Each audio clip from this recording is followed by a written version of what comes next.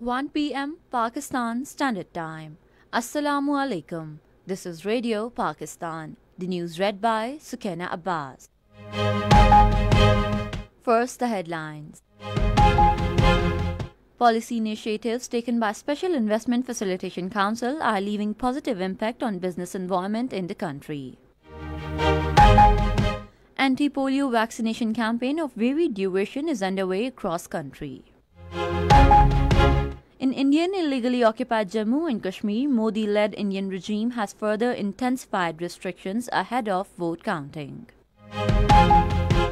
In ICC Men's T20 World Cup 2024, Sri Lanka will take on South Africa at New York today. And now the news in detail. Policy initiatives on the part of Special Investment Facilitation Council are leaving a positive impact on the business environment in country. Under policy measures, visa policy has been revised by removing unnecessary barriers, which has increased the confidence of foreign investors. National Seed Development and Regulatory Authority has been set up to provide high-quality seeds to farmers, which will ensure increase in crop production. A comprehensive policy has been prepared to enable export of seafood to other countries, through which fish and other products will be processed according to international standards. Due to the facilitation of the SIFC, the country was able to implement a national space policy.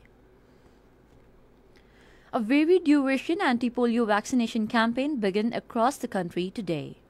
During the campaign, anti-polio vaccine will be administered to children under 5 years of age. Mobile teams of Health Department will go door to door to ensure that no child is left without vaccination. Custodian of the two holy mosques in Saudi Arabia, King Salman bin Abdul Aziz Al Saud will host 2,322 Hajj pilgrims from around the world, including Pakistan.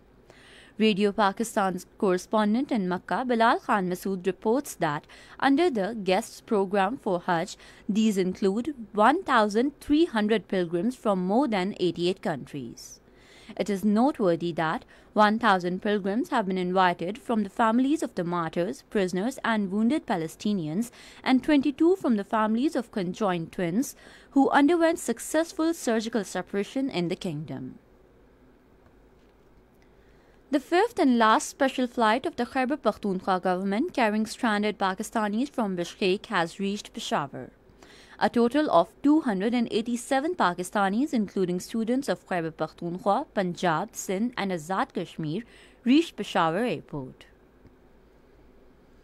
In Indian illegally occupied Jammu and Kashmir, the Modi-led Indian regime has further intensified restrictions across all districts and towns ahead of the vote counting tomorrow.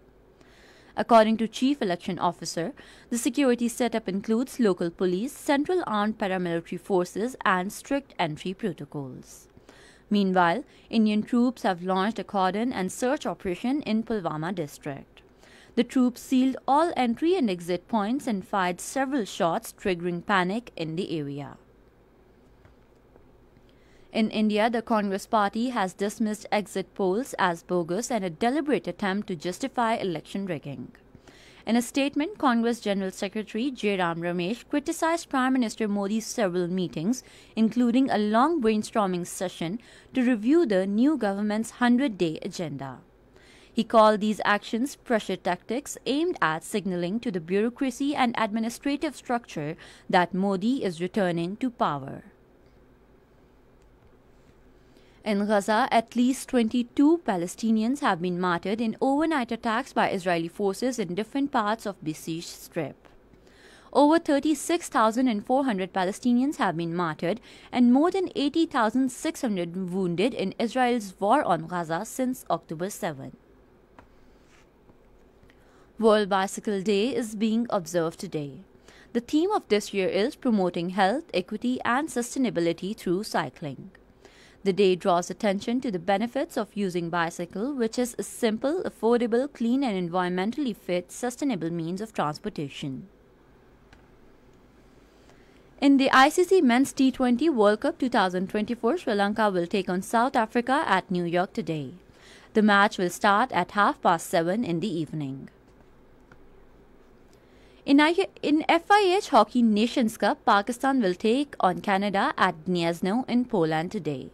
The match will start 30 minutes past 2 in the afternoon.